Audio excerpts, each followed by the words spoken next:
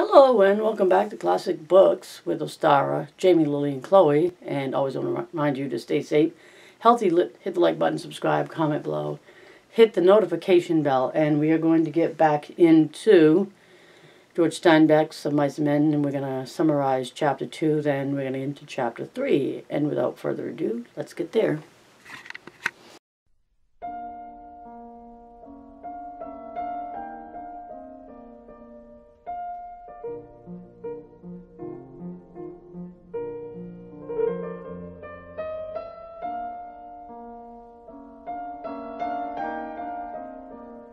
Okay, we are now going to analyze and summarize Chapter 2.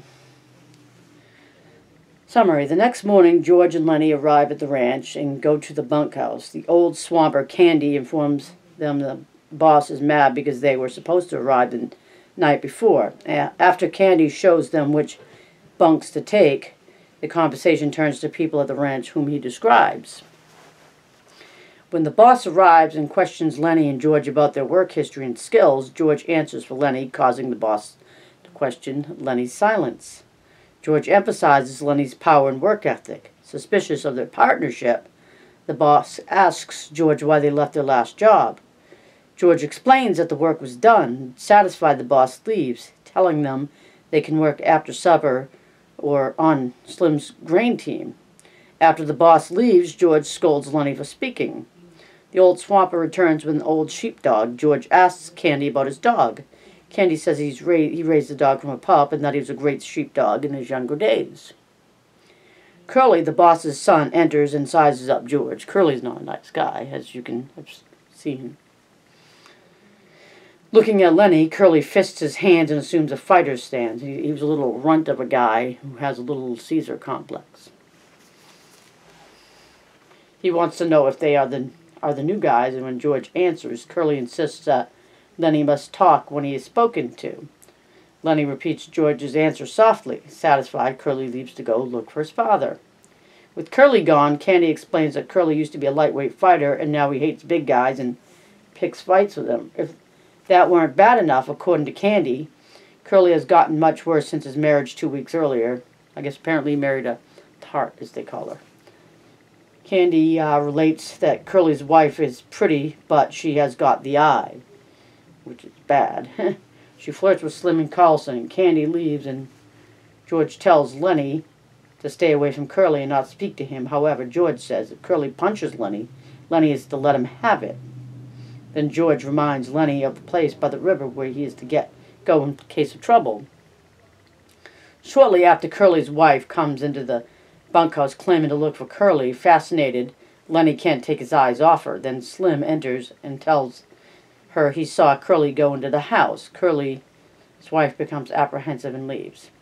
When George says that Curly's wife seems like a tramp, Lennie responds that he thinks she is pretty, causing George to warn Lennie to keep away from her, just like he's supposed to keep away from Curly. This admonition worries Lennie, who says, I don't like this place, George. This ain't a good place. But George reminds him they must stay long enough to take a stake for their farm. Make a stake for their farm, they need to make money. Another man, Carlson, enters the bunkhouse and asks Slim about his new puppy, suggesting that they could replace Candy's old dog, who is old, arthritic, and can barely walk. Or C with one of the puppies. Hearing about the puppies, Lennie wants one too and asks George to speak to Slim. Supper is called. As Lennie gets off the bunk and approaches the door, Curly returns looking for his wife. George tells him that she was there looking for Curly. George is afraid he will tangle with Curly himself as they all leave for supper. Analysis. Chapter 1 begins with a beautiful nature scene, the gentle breeze, the slopes of the mountains, the evening sun going down in the calm pool. Chapter 2 introduces the ranch. The bunkhouse is sparsely furnished. It's a dark room with just the essentials of a bunk and a place to put gear. Once the story shifts from the natural setting of Chapter 1 to the bunkhouse, in Chapter 2, things change considerably. Steinbeck contrasts the world of nature and the world of men. At the pond, the water is warm, the breeze gentle, and the light shimmers over the sand. No wonder George wants to spend the night there instead of coming straight to the ranch. In contrast, the ranch contains characters who have been beaten down by life. It also contains danger in the form of Curly and his wife. By juxtaposing the natural scene at the pond with the scene in the bunkhouse, Steinbeck highlights the contrast between the freedom of nature and the unpredictable pattern of humans in their sometimes dangerous ways. Okay. The atmosphere of the bunkhouse can be determined by the people George and Lennie meet there. Through the appearance of various characters, George and Lennie get a feeling for the lay of the land. These characters represent various parts of American society during the Depression, and they also speak of some of the sadness of that time: loneliness, rootlessness, and poverty. Candy and Crooks, in particular, are characters separated from the others. Candy by old age and his handicap of only one hand, and Crooks because of his race. Yet when Candy reveals that the last guy, the one who had George's bunk, left because it was time to move on, we see the loneliness that plagues all the men who, like George and Lennie, move from place to find work. In this way, Steinbeck describes the general situation of the migrant hands. They work somewhere for a short time and move on to some other equally lonely place. On 3 different occasions, characters express suspicion of Lennie and George traveling together. First, the boss questions whether or not George is using Lennie for his pay. The second person to question them is Curly's, the boss's son, rather than question their economic relationship. Curly hints that they have a sexual relationship. When he questions George and George says, "We traveled together," Curly responds, "Oh, so it's that way." The third question comes from Slim, the prince of the ranch, whose comment is in the form of a friendly statement rather than a question. "You guys travel around together?" When George answers that they look after each other, Slim says, "Ain't many guys travel around together. I don't know why. Maybe everybody in the whole damn world is scared of each other." This repetition of the same question serves 2 purposes. First, the fact that 2 men traveling together is unusual reinforces that the life of a migrant hand in the 1930s agricultural world is one of loneliness and rootlessness. Second, it provides insight into each of the characters asking the question. The boss, by his presumption that George is taking Lennie's pay, shows him to be a man of business, interested solely in the bottom line. Curly, by his insinuation that the relationship is a sexual one, shows him to be a base and cruel person. Slim's reaction shows him to be the only one with the compassion to understand how traveling together might help the loneliness. Throughout this chapter, Steinbeck pairs up various characters and situations. For example, the setting of the second chapter contrasts with the scene described at the beginning of chapter 1. Instead of calm and peace, chapter 2 has an air of menace, largely caused by the presence of 2 characters on the ranch, Curly and his wife. While George can see the problems that they may arise, Lennie can feel the menacing atmosphere. After sizing up Lennie as a big guy but lacking in intelligence, Curly makes it a point to single out Lennie as someone who should speak when spoken to. Lennie immediately feels the menace, and the reader sees Curly right away as a bully. The real problem, however, is Curly's wife. In addition to causing problems between the ranch hands and her husband, who has mandated that she is not speak to anyone, she is fascinating to Lennie, who sees only her prettiness and softness, not the danger she represents. George clearly sees the danger, however, and this immediate reaction to her is anger. He alternately calls her a tramp, bitch, jailbait, poison, and a rat trap. His anger scares Lennie, who was fascinated with this creature he has never seen before. The characters at this ranch also are paired sometimes for the similarities they share. George and Candy and Crooks and Candy, sometimes for the difference. Slim and Carlson, for example, is the sensitive, passionate man whose word is law. Everyone respects him, and he seems to be the only one who is capable of understanding why. George and Lennie travel together. Carlson, however, lovingly cleans his gun and is animalistic and insensitive. He is the one who thinks Candy's dog should be shot. It's awful. Candy and Crooks represent another pair because both are alienated from the others because of artificial barriers placed on them by society. One being because he's old and crippled, the other because of the color of his skin. That's what I fast as society will do. They'll separate you once they've had it. They don't need you if you're old. You know, you've already fulfilled your need for, fulfilled whatever it is you're supposed to fulfill in society. And of course, in this particular society, anybody who's different from, in this case, it happened to be someone who was colored, black, or as they called them back then, or amongst other things. So that's a faster society for you. Okay, where am I? Okay. Trying to find where I was. Oh. Okay, both characters will later connect with George and Lennie's dream as a way out of their loneliness and alienation. Finally, George and Candy are paired. Both men are responsible and care for those unable to care for themselves. George is a caretaker for Lennie. Candy is a caretaker of his old dog. While Carlson wants Slim to give Candy a pup to replace his old dog, George wants Slim to give Lennie a pup to take care of a pet and pet. This final pairing is also important because it foreshadows the novel's final scene between George and Lennie. Finally, in this chapter, Steinbeck has clearly delineated the lines of conflict. Whoops. I'm sorry. Lost my place. I'll get back on down here. Finally, in this chapter, Steinbeck has clearly delineated the lines of conflict. The menace coming from the evil and bullying of Curly and the seductive temptation of his wife. These two are catalysts of fear each time they appear. Even Lennie, who feels things instinctively as an animal does, says, "I don't like this place, George. This ain't no good place. I want to get out of here."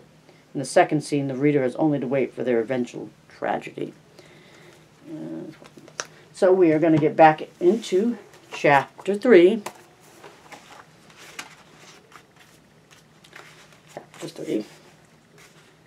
Although there was evening brightness showing through the windows of the bunkhouse, inside it was dark. It was dusk. To the open door came the thuds and occasional clangs of a horseshoe game, and now and then the sound of voices raised in approval or derision. Slim and George came into the darkening bunkhouse together. Slim reached up over the card table and turned on the tin-shaded electric light. Instantly, the table was brilliant with light, and the cone of the shadow of the shade threw its brightness straight downward, leaving the corners of the bunkhouse still in dusk. Slim sat down in a box, and George took his place opposite. "It wasn't nothing," said Slim. "I would have had to drown most of 'em anyways. No need to thank me about that." George said, "It wasn't much to you, maybe, but it was a hell of a lot to him. Jesus Christ, I don't know how we are going to get him to sleep in here. He'll want to sleep right out in the barn with 'em. We'll have trouble keeping him from getting right in the box with them pups." "It wasn't nothing," Slim repeated. "Say, you sure was right about him. Maybe he ain't bright, but I never seen such a worker. He damn near killed his partner, bucking barley. There ain't nobody can keep up with him. God almighty, I never seen such a strong guy." Let me get my drink here. There we go. George spoke proudly. "Just tell Lennie what to do, and he'll do it if he don't take no figuring. He can't think of nothing to do himself, but he sure can take orders." There was a clang of horseshoe on iron stake outside, and a little share of voices. Slim moved back slightly so the light was not on his face. "Funny how you and him string all along together." It was Slim's calm invitation to confidence. "What's funny about it?" George demanded defensively. "Oh, I don't know. Hardly none of the guys we have ever traveled together. I hardly ever seen two guys travel together. You know how the hands are. They just come in and get their bunk and work a month, and then they quit and go out alone. Never seem to give a damn about nobody. It just seems kind of funny a cuckoo like him and a smart little guy like you traveling together." "He ain't no cuckoo," said George. "He's dumb as hell, but he ain't crazy. And I ain't so bright neither, or I wouldn't be bucking barley for my 50 and bound. If I was bright, if I was even a little bit smart, I'd have my own little place, and I'd be bringing in my own crops, instead of doing all the work and not getting what comes up out of the ground." George fell silent. He wanted to talk. Slim neither encouraged nor discouraged him. He just sat back, quiet and receptive. "It ain't so funny him and me going around together, George said at last. Him and me was both born in Auburn. I knowed him, his Aunt Clara. She took him when he was a baby and raised him up. When his Aunt Clara died, Lennie just come along with me out working. Got kind of used to each other after a little while. Said Slim. George looked over at Slim and saw the calm, godlike eyes fastened on him. Funny, said George. I used to have a hell of a lot of fun with him. I used to play jokes on him because he was too dumb to take care of himself, but he was too dumb even to know he had a joke played on him. I had fun, maybe made me seem goddamn smart alongside of him. Why, he'd do any damn thing I told him. If I told him to walk over a cliff, he'd go. That wasn't so damn much fun after a while. He never got mad about it neither. I beat the hell out of him, and he couldn't bust every bone in my... And he could have busted every bone in my body just with his hands, but he never lifted a finger against me. George's voice was taking on the tone of a confession. Tell you what made me stop that. One day a bunch of guys was standing around up on the Sacramento River. I was feeling pretty smart. I turns to Lennie and says, jump in. And he jumps. Couldn't swim a stroke. He damn near drowned before we could get him. And he was so damn nice to me for pulling him out. Clean forgot I told him to jump in. Well, I ain't done nothing like that no more. He's a nice fellow, says Slim. Guys don't need no sense to be a nice fella. Seems to me sometimes it just works the other way around. Take a real smart guy and he ain't hardly ever a nice fella. George stacked the scattered cards and began to lay out his solitaire hand. The shoes thudded on the ground outside. At the windows, the light of the evening still made the window squares bright. I ain't got no peoples, George said. I seen the guys that go around on the ranches alone. That ain't no good. They don't have no fun. After a long time, they get mean. They get wanting to fight all the time. Yeah, they get mean, Slim agreed. They get so they don't want to talk to nobody. Of course, Lennie's a goddamn nuisance most of the time, said George. But you get used to going around with a guy and you can't get rid of him. You ain't mean, said Slim. He ain't mean, said Slim. I can see Lennie ain't a bit mean. Of course he ain't mean, but he gets in trouble all the time because he's so goddamn dumb. Like what happened in Weed, he stopped in the middle of turning over a card. He looked alarmed and peered over at Slim. You wouldn't tell nobody.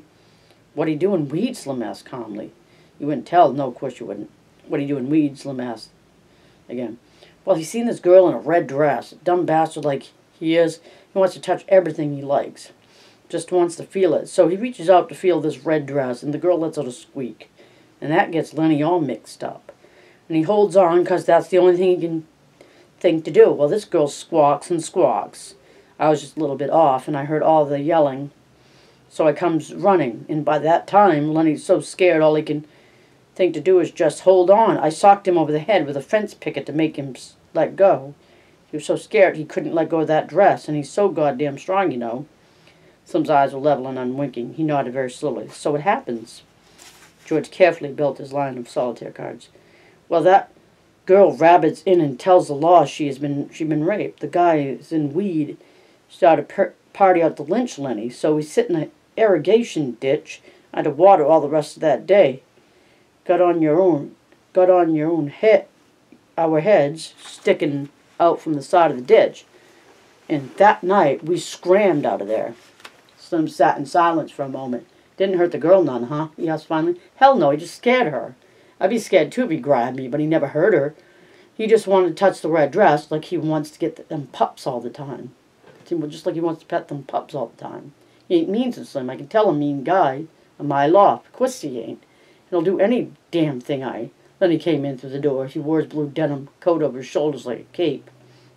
And he walked hunched way over. Hi, Lennie, said George. How do you like the pup now? Lennie said breathlessly. He's brown and white just like I wanted. He went directly to his bunk and lay down and turned his face to the wall and drew up his knees. George put down his cards very deliberately. Lennie, he said sharply. Lennie twisted his neck and looked over his shoulder. Huh? What you want, George? I told you you couldn't bring that pup in here. What pup, George? I ain't got no pup. George went quickly to him, grabbed him by the shoulder and rolled him. Reached down and picked the tiny pup from what Lennie had been concealing against his stomach. Lennie sat up quickly. Give him to me, George. George said, you get right up and take this pup right back to the nest. He's got to sleep with his mother. You want to kill him? Just born last night and you take him out of the nest? You take him back or I'll tell Slim not to let you have him. Lennie held out his hands pleadingly. Give him to me, George. I'll take him back. I didn't mean no harm. George, honest. I didn't. I just wanted to pet him a little. George handed the pup to him. All right, you get him back there, quick. Don't you take him out no more. You'll kill him, first thing you know. Lennie fairly scuttled out of the room. Excuse me. Slim had not moved. His calm eyes followed Lennie out the door. Jesus, he said, he's just like a kid, ain't he? Sure, he's just like a kid. There ain't no more harm in him than a kid, neither, except he's so strong. I bet he won't come in here to sleep tonight. He'd sleep right alongside that box in the barn. Well, let him. He ain't doing no harm out there. It was almost dark outside now. Old Candy, the swamper, came in and went to his bunk. Beside him struggled his old dog. Hello, Slim. Hello, George. Didn't either of you play horseshoes? I don't like to play every night, said George. Excuse me, every night, said Slim. Candy went on. Either you guys got a slug of whiskey. I got a gut ache. I ain't, said Slim. I'd drink it myself if I had, and I ain't got a gut ache neither. Got a bad gut ache, said Candy. Them goddamn turnips, give it to me. I knowed they was going to before I ever eat 'em. The thick-bodied Carlson came in out of the darkening yard. He walked to the other end of the bunkhouse and turned on the second shaded light. Darker than hell in here, he said. Jesus, how that Negro can pitch shoes. He's plenty good, said Slim. Damn right he is, said Carlson. He don't give nobody else a chance to win. He stopped and sniffed the air and still sniffing, looked down at the old dog. God almighty, that dog stinks. Get him out of here, Candy. I don't know anything that stinks as bad as an old dog. You got to get him out. Candy rolled to the edge of his bunk. He reached over and patted the ancient dog, and he apologized. I've been around him so much I never noticed how he stinks. Well, I can't stand him in here, said Carlson. That stink hangs around even after he's gone. He walked over with his heavy-legged stride and looked down at the dog. Got no teeth, he said. He's all stiff with rheumatism. He ain't no good to you, Candy, and he ain't no good to himself. Why don't you shoot him, Candy? Well, he is good. The old man squirmed uncomfortably. Well, hell, I had him so long, had him since he was a pup. I herded sheep with him, he said proudly. You wouldn't think it to look at him now, but he was the best damn sheep dog I ever seen. George said, I seen a guy in Weed that had an Airedale could herd sheep. Learned it from the other dogs. Carlson was not to be put off. Look, Candy, this old dog just suffers himself all the time. If you was to take him out and shoot him right in the back of the head. Ooh. He leaned over and pointed right there why he'd never know what hit him. Candy looked about unhappily. No, he said softly. No, I couldn't do that. I had him too long. You don't have no fun, Carlson insisted. He stinks that beat hell. Tell you what, I'll shoot him for you. Then it won't be you that does it. Candy threw his legs off his bunk. He scratched the white stubble whiskers on his cheek nervously. So used to him, he said softly. Had him from a pup. Well, you ain't being kind to him, keeping him alive, said Carlson. Look, Slim's bitch got a litter right now. I bet Slim would give you one of them pups to raise up, wouldn't you, Slim? Skinner had been studying the old dog with his calm eyes. Yeah, he said, you can have a pup if you want to. He seemed to shake himself free for speech. Carl's right, Candy. That dog ain't no good to himself. I wish somebody'd shoot me if I got old and a cripple. Candy looked helplessly at him. For Slim's opinions were law, and maybe it hurt him, he suggested. I don't mind taking care of him. Get rid of the old and the infirm and anybody that's not like you. Carlson said, the way I'd shoot him, he wouldn't feel nothing. I'd put the gun right there. He pointed with his toe. Right back of the head. He wouldn't even quiver. Candy looked for help from face to face. It was quite dark outside by now. A young laboring man came in. His sloping shoulders were bent forward, and he walked heavily on his heels as though he carried the invisible grain bag. He went to his bunk and put his hat on his shelf. Then he picked a pulp magazine from his shelf and brought it to the light over the table. Did I show you this, Slim? He asked. Show me what? The young man turned to the back of the magazine, put it down on the table, and pointed with his finger. "Right there, read that." Slim bent over. "Go on," said the young man. "Read it out loud." "Dear Editor," Slim read, slowly. "I've read your mag for 6 years, and I think it's the best on the market. I like stories by Peter Rand. I think he is a wing-ding. Give us more like The Dark Rider. I don't write many letters, just thought I would tell you. I think your mag is the best time's worth I ever spent." Slim looked up questioningly. "What you want me to read that for?" Whit said. "Go on, read the name at the bottom." Slim read it. "Yours for Success, William Tenner." He glanced up at Whit again. "What you want me to read that for?" Whit closed the magazine impressively. "Don't you remember Bill Tenner? Worked here about 3 months ago." Slim thought. "Little guy," he asked. "Drove a cultivator." "That's him," Whit cried. "That's the guy. You think he's the guy who wrote this letter?" "I know it. Bill and me was in here one day. Bill had one of them books that just come. He was looking at it. He says, 'I wrote a letter. Wonder if they put it in the book.'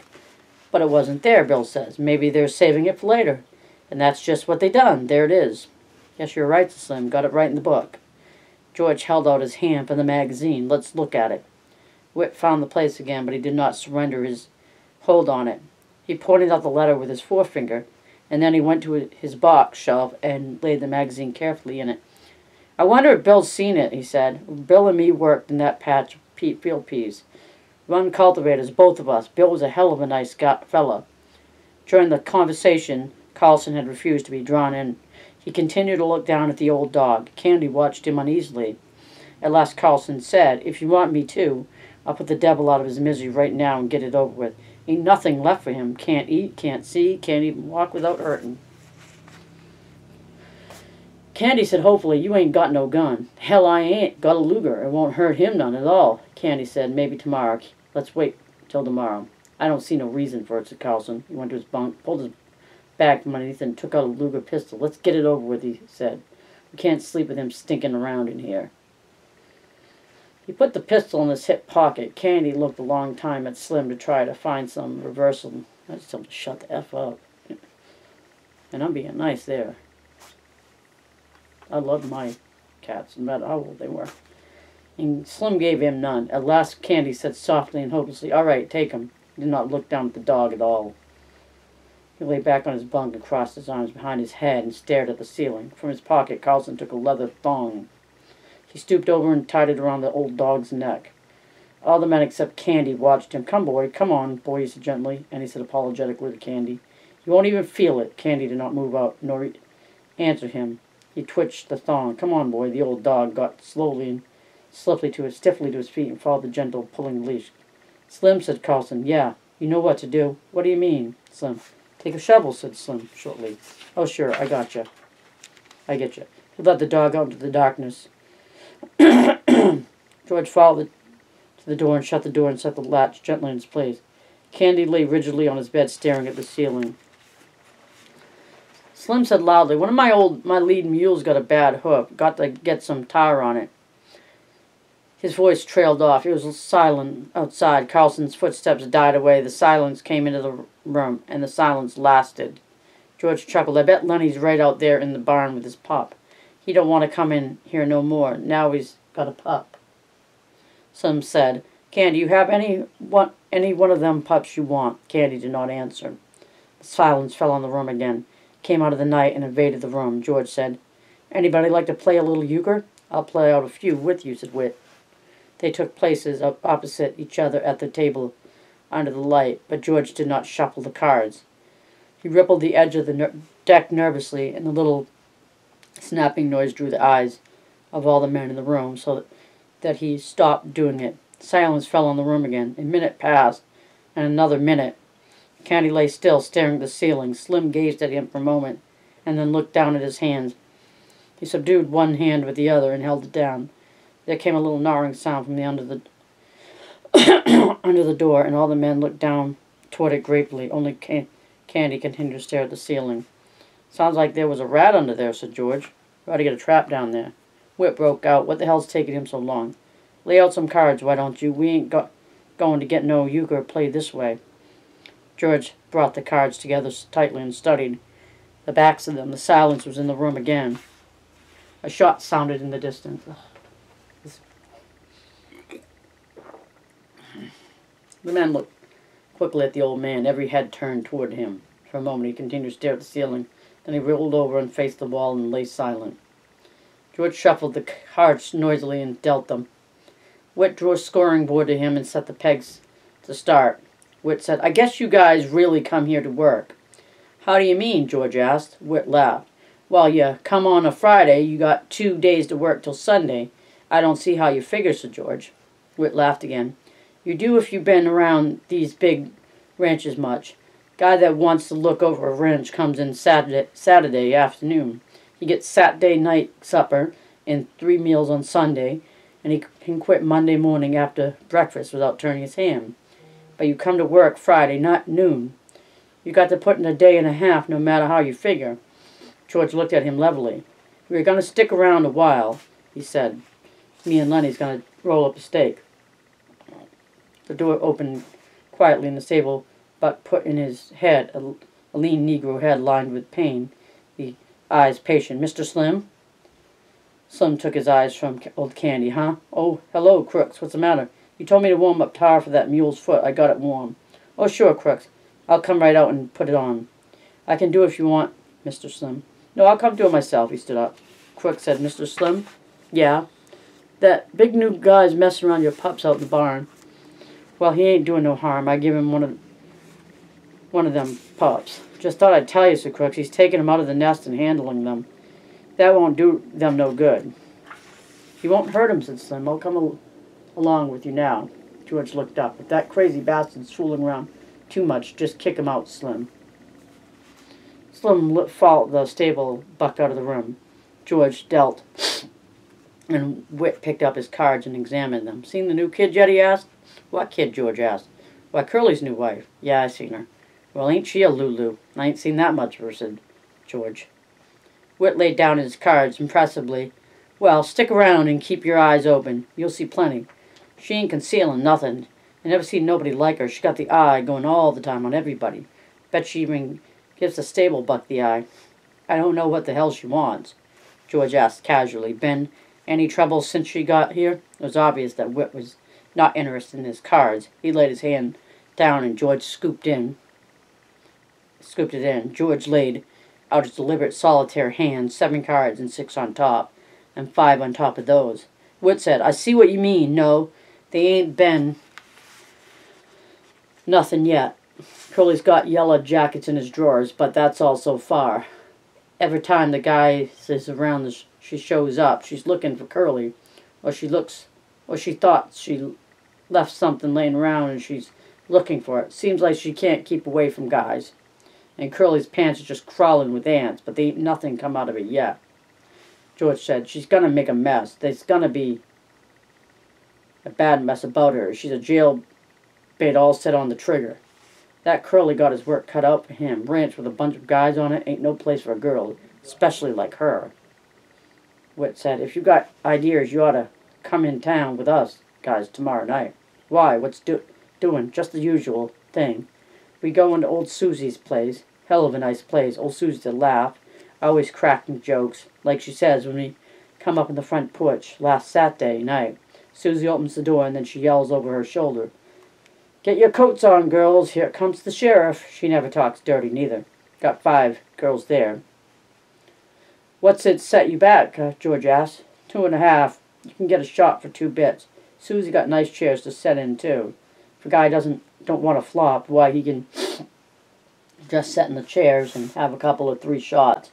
Pass the time of day, and Susie don't give a damn. She ain't rushing guys through and kicking them out if they don't want a flop." "Might go and look the joint over," said George. "Sure. Come along. It's a hell of a lot of fun. Her cracking jokes all the time. Like she says, one time she says,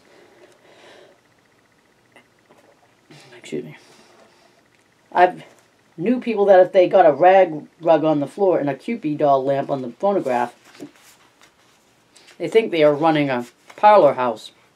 That's Clara's house she's talking about."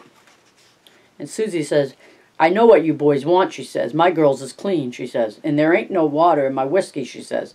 "If any of you guys want to look at a Cupid doll lamp and take your own chance getting burned, why, you know where to go." And she says, There's guys around here walking bow-legged because they like to look at a Cupid doll lamp. Not sure what she means, because then again, different era. George asked, Clara runs the other house, huh? Yeah, said Whit. We don't never go there. Clara gets $3 a crack and 35 cents a shot. And she don't crack no jokes. But Susie's place is clean and she got nice chairs. Don't let no goo-goos in either. And neither, whatever that means. Me and Lennie's rolling up a steak, said George. I might go in and set and have a shot, but I ain't putting out no 2.5. Well, a guy got to have some fun sometimes, said Whit. I think I got an idea what they're talking about. The door opened and Lennie and Carlson came in together. Lennie crept to his bunk and sat down, trying not to attract attention. Carlson reached under his bunk and brought out his bag. He didn't look at old Candy, who still faced the wall. Carlson found a little cleaning rod in the bag and a can of oil. He laid them on his bed and then brought out the pistol, took out the magazine, snapped the loaded shell from the chamber. Then he fell to cleaning the barrel with a little rod. When the ejector snapped, Candy turned over and looked for a moment at the gun before he turned back to the wall again. Carlson said casually, Curly been in yet? No, said Whit. What's eating on Curly? Carlson squinted down the barrel of his gun, looking for his old lady.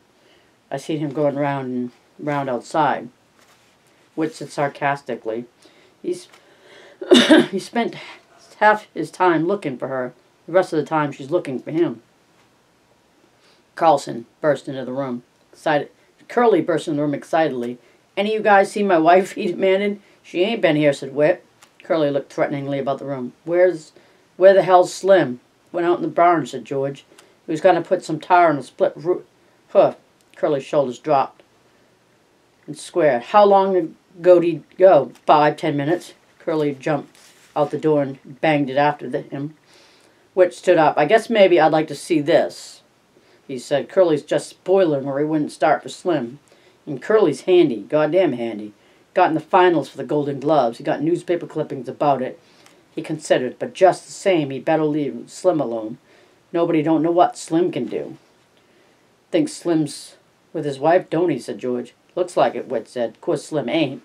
At least I don't think Slim is, but I like to see the fuss if it comes off.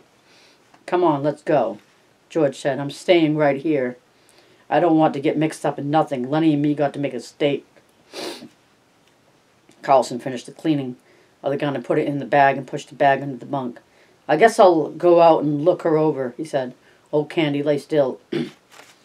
And Lennie from his bunk watched George cautiously. When Whit and Carlson were gone and the door closed after them, George turned to Lennie. What you got on your mind? I ain't done nothing, George. Slim says I better not pet them pups so much for a while. Slim says it ain't good for them, so I come right in. I've been good, George. I could have told you that, said George. Well, I wasn't hurting him none. I just had mine in my lap, petting it. George asked, did you see Slim out in the barn? Sure I did. He told me I better not pet that pup no more. Did you see that girl? You mean Curly's girl? Yeah. Did she come in the barn? No. Anyways, I never seen her. Never seen Slim talking to her? Uh-huh. She ain't been in the barn. Okay, said George. I guess them guys ain't gonna see no fight. If there's any fighting, Lennie, you keep out of it. I don't want no fight, said Lennie. He got up from his bunk and sat down on the table across from George. Almost automatically, George shuffled the cards and laid out his solitaire hand. He used a deliberate, thoughtful slowness. Lennie reached for a face card and studied it, then turned it upside down and studied it. Both ends the same, he said. George, why is it both ends the same? I don't know, said George. That's just the way they make 'em. What was Slim doing in the barn when you seen him? Slim? Sure. You seen him in the barn and he told you not to pet the pups so much. Oh yeah, I had a can of tar and a paintbrush. I don't know what for. You sure that girl didn't come in like she come in here today? No, she never come. George sighed. You give me a good whorehouse every time, he said. A guy can go in and get drunk and get everything out of his system all at once. And no messes. And he knows how much it's gonna set him back. These here jail baits is just set on the trigger of the hooskaw. Hooskow, whatever that is. Lennie followed his words admiringly and moved his lips, little to, little to keep up. George continued. You remember Andy Cushman, Lennie? Went to grammar school. The one that his old lady used to make hot cakes for the kids? Lennie asked. Yeah, that's the one.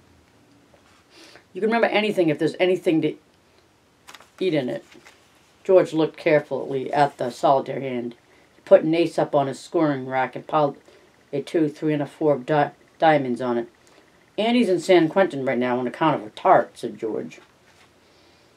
Lennie drummed on the table with his fingers. George? Huh, George, how long is it going to be till we get that little place and live on the fat of the land and rabbits? I don't know, said George. We got to get a big stake together. I know a little place we can get cheap, but they ain't giving it away. Old Candy turned slowly over. His eyes were wide open. He watched George carefully. Lennie said, Tell about that place, George. I just told you just last night. Go on, tell again, George. Well, it's 10 acres, said George. Got a little windmill. Got a little shack on it. A chicken run. Got a kitchen. Orchard, cherries, apples, peaches, cots, nuts. Got a few berries. There's a place for alfalfa and plenty of water to flood it. There's a pig pen. And rabbits, George. No place for rabbits now, but I could easy build a few hutches and you could feed alfalfa to the rabbits. Damn right I could, said Lennie. You goddamn right I could. George's hands stopped working with the cards. His voice was growing warmer. And we could have a few pigs. I could build a smokehouse like the one Grandpa had, and when we kill a pig, we can smoke the bacon and the hams, make sausage and all that like that. And when the salmon run up river, we could catch 100 of them and salt them down and smoke them. We could have them for breakfast. They ain't nothing so nice as smoked salmon. When the fruit come in, we could can it, and tomatoes, they're easy to can. Every Sunday we'd kill a chicken or a rabbit. Maybe we'd have a cow or a goat, and the cream is so goddamn thick you got to cut it with a knife and take it out with a spoon.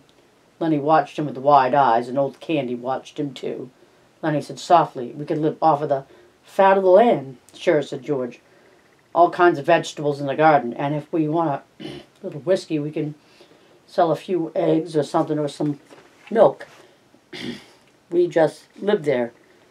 We'd belong there. Excuse me.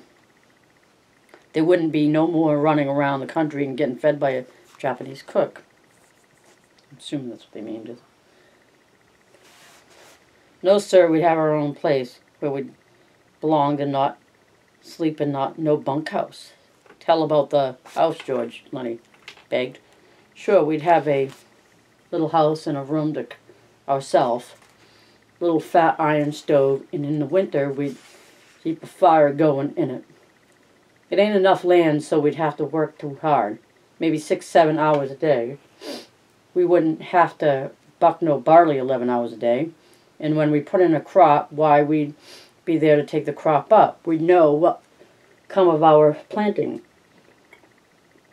And rabbits, Lennie said eagerly, and I'd take care of them. Tell how I'd do that, George. Sure, how you'd go out in the alfalfa patch and you'd have a sack. My nose it. You'd fill up the sack and bring it in, put in the rabbit cages. They'd nibble and they nibble, said Lennie. The way they do. I seen 'em. Every 6 weeks or so, George continued. Them would throw away litter, so we'd have plenty rabbits to eat and to sell, and we'd keep a few pigeons to go flying around the windmill like they done when I was a kid. He looked raptly at the wall over Lennie's head, and it'd be our own, and nobody could can us. If we don't like a guy, we can say, get the hell out, and by God, he'd got to do it. And if it's a friend come along, why, we'd have an extra bunk, and we'd say, why don't you spend the night? And by God, he would. We'd have a setter dog and a couple striped cats. But you got to watch out them cats. Don't get the little rabbits. Lennie breathed hard. You just let 'em try to get the rabbits. I'll break their goddamn nut. Not very nice. I'll smash 'em with a stick. He subdued, grumbling to himself, threatening the future cats which might dare to disturb the future rabbits.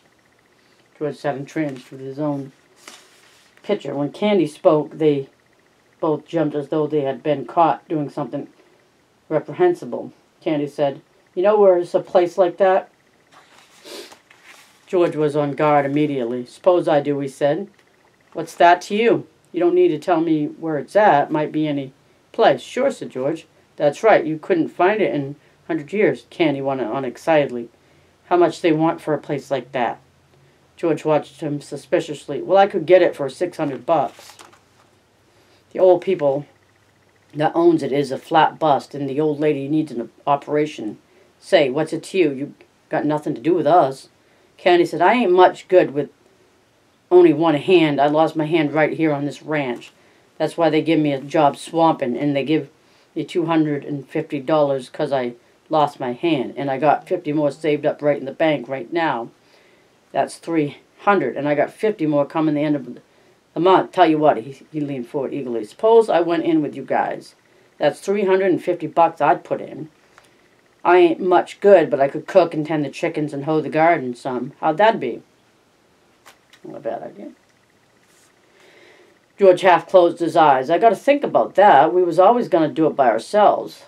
Candy interrupted him. "I'd make a will and leave my share to you guys in case I kick off, 'cause I ain't got no relatives for nothing. You guys got any money? Maybe we could do her right now." George spat on the floor disgustedly. "We got $10 between us." Then he said thoughtfully, "Look, if me and Lennie work a month or so and don't spend nothing, we'll have $100. That'd be $450. I bet we could swing her for that. Then you and Lennie could go get her started, and I'd get a job and make up the rest, and you could sell eggs and stuff like that." They fell into a silence. They looked at one another, amazed. This thing they had never really believed in was coming true. George said reverently, "Jesus Christ, I bet we could swing her." His eyes were full of wonder. "I bet we could swing her," he repeated softly. Candy sat on the edge of his bunk. He scratched the stump of his wrist nervously. "I got hurt 4 years ago," he said. "They'll can me pretty soon." Psst, typical. Not much changes, huh? Nothing new under the sun. Just as soon as I can swamp out no bunkhouse, they'll put me on the county. Maybe if I give you guys my money, you'll let me hoe in the garden even after I ain't no good at it. And I'll wash dishes and little chicken stuff like that. But I'll be on our own place, and I'll be let to work in our own place." He said miserably, "You seen what they done to my dog tonight? They says he wasn't no good to himself nor nobody else. When they can me here, I wish somebody'd shoot me, but they won't do nothing like that. I won't have no place to go, and I can't get no more jobs. I'll have $30 more coming time. You guys is ready to quit." George stood up. "We'll do it," he said. "We'll fix up that little old place, and we'll go live there." He sat down again. They all sat still, all bemused by the beauty of the thing. Each mind was popped into the future, and this lovely thing should come about. George said wonderingly, "Suppose there was a carnival or a circus come to town, or a ball game, or any damn thing." Old Candy nodded in appreciation of the idea. "We just go to her," George said. "We wouldn't ask nobody. If we could just say, 'We'll go to her.' And we would just milk the cow and sling some grain to the chickens and go to her. And put some grass to the rabbits." Lennie broke in. "I wouldn't never forget to feed them when we gotta do it, George. In 1 month, right squawk in 1 month. Know what I'm gonna do? I'm gonna write to them old people that owns the place that will take it. And Candy'll send $100 to bind her." "Sure will," said Candy. "They got a good stove there?" "Sure, I got a nice stove. Burns coal or wood." "I'm gonna take my pup," said Lennie. "I bet by Christ he likes it there, by Jesus." Voices were approaching from outside. George said quickly, "Don't tell nobody about it. Just us three and nobody else. They liable to can us so we can't make no state. Just go on like we was gonna buck barley the rest of our lives. Then all of a sudden, someday we'll go get our pay and scram out of here." Lennie and Candy nodded, and they was grinning with delight. "Don't tell nobody," Lennie said to himself. Candy said, "George, huh? I ought to have shot that dog myself, George. I shouldn't Ought to have let no stranger shoot my dog. The door opened. Slim came in, followed by Curly and Carlson and Whit. Slim's hands were black with tar, and he was scowling. Curly hung close to his elbow. Curly said, "Well, I didn't mean nothing, Slim. I just, as you." Slim said, "Well, you've been asking me too often. I'm getting goddamn sick of it. If you can't look after your own goddamn wife, what you expect me to do about it? You lay off of me. I'm just trying to tell you. I didn't mean nothing," said Curly. "Just thought you might have saw her." "Why don't you tell her to stay the hell home where she belongs," said Carlson. "You let her hang around bunkhouses, and pretty soon you're going to have something on your hands, and you won't be able to do nothing about it." Curly whirled on Carlson. "You keep out of this unless you want to step outside." Carlson laughed. "You goddamn punk." He said, "You tried to throw a scare into Slim, and you couldn't make it stick. Slim throwed a scare into you. You're yellow as a frog belly. I don't care if you're the best welter in the country. You come for me, and I'll kick your goddamn head off." Candy joined the attack with joy. "Glove full of Vaseline," he said disgustedly. Curly glared at him. His eyes slipped on past and lighted on Lennie. And Lennie was still smiling with delight at the memory of the ranch. Curly stepped over to Lennie like a terrier. "What the hell you laughing at?" Lennie looked blankly at him. "Huh?" And Curly's rage exploded. "Come on, you big bastard. Get up on your feet. You know, big son of a bitch. Gonna laugh at me. I'll show you who's yellow." Lennie looked helplessly at George. He got up and tried to retreat. Curly was balanced and poised. He slashed at Lennie with the left and then smashed down his nose with the right. Lennie gave a cry of terror. Blood welled from his nose. "George," he cried. "Make him let me alone, George." He backed himself against the wall, and Curly followed, slugging him in the face. Lennie's hands remained at his sides. He was too frightened to defend himself. George was on his feet, yelling, "Get him, Lennie. Don't let him do it." Lennie covered his face with his huge paws and bleated with terror. He cried, "Make him stop, George," and then Curly attacked his stomach and cut off his wind. Slim jumped up. "The dirty little rat," he cried. "I'll get him myself." George put out his hand and grabbed Slim. "Wait a minute," he shouted. He cupped his hands around his mouth and yelled, "Get him, Lennie." Lennie took his hands away from his face and looked about for George, and Curly slashed at his eyes. The big face was covered with blood. George yelled again, "I said get him." Curly's fist was swinging when Lennie reached for it. The next minute, Curly was flopping like a fish on a line, and his closed fist was lost in Lennie's big hand. George ran down the room. "Let go of him, Lennie. Let go." But Lennie watched in terror the flopping little man whom he held. Blood ran down Lennie's face. One of his eyes was cut and closed. George slapped him in the face again and again, still Lennie held on to the closed fist. Curly was white and shrunken by now, and struggling had become weak. He stood crying, his fist lost in Lennie's paw. George shouted over and over, "Let go his hand, Lennie. Let go. Slim, come help me." Well, the guy got on a hand left. Suddenly, Lennie let go his hand.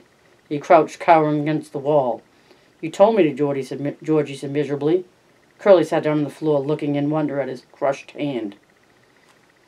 Well, that's karma there. Slim and Carlson bent over him. Then Slim straightened up and regarded Lennie with horror.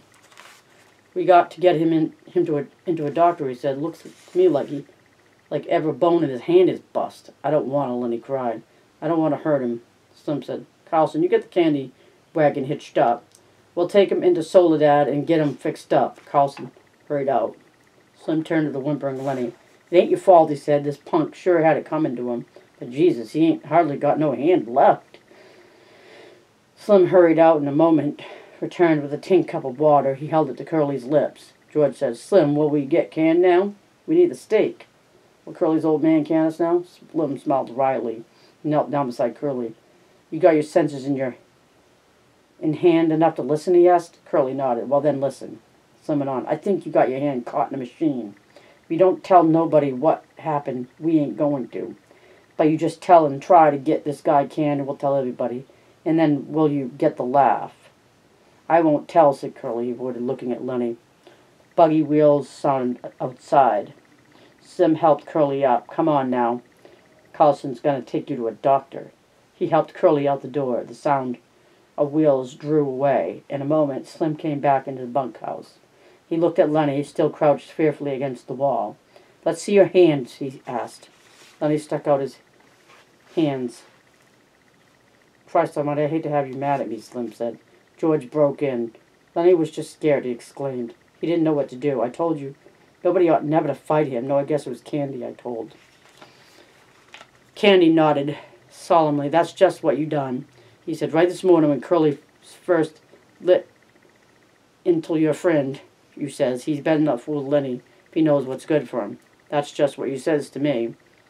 George turned to Lennie. It ain't your fault, he said. You don't need to be scared no more. You done just what I told you. Maybe you better go in the washroom and clean up your face. You look like hell. Lennie smiled with his bruised mouth. I didn't want no trouble, he said. He walked toward the door, but just before he came to it, he turned back. George, what you want? I can still tend the rabbits, George. Sure, you ain't done nothing wrong. I didn't mean no harm, George. Well, get the hell out and wash your face. That's the end of chapter 4. Next video, we will summarize and analyze chapter 3, and then we'll read chapter 4. If you enjoyed this video, please be sure to hit the like button, subscribe, comment below, hit the notification bell, and you stay safe and healthy, and you have a great day. Thank you.